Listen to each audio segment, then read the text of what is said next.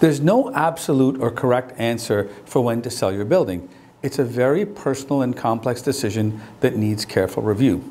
If you have been thinking of selling for any reason and you're not sure, it may be advisable to sit down with someone who can shed light on some of your challenges and desires and possibly offer solutions, including not selling. If you're thinking of selling, there's a great opportunity now as interest rates and cap rates are low, and this is currently a high demand, low supply business. One interesting situation we faced with one of our agents who was working with the owner of a high-rise building which had a superintendent who had been with the building owner for 30 years.